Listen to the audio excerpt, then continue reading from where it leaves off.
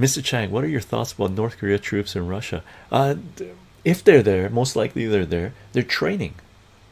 Like, if you're a military, right, that has a treaty with Russia, right, and you're being threatened by South Korea, by NATO in Korea, crazy North Korea, like NATO, United States is threatening North Korea, constantly threatens North Korea, and you have a military soldiers that haven't had any military experience, right, any military exposure. What would you do?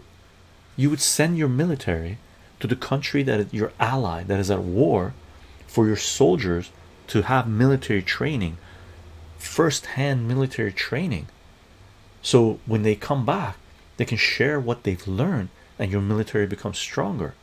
You'd be crazy not to do that.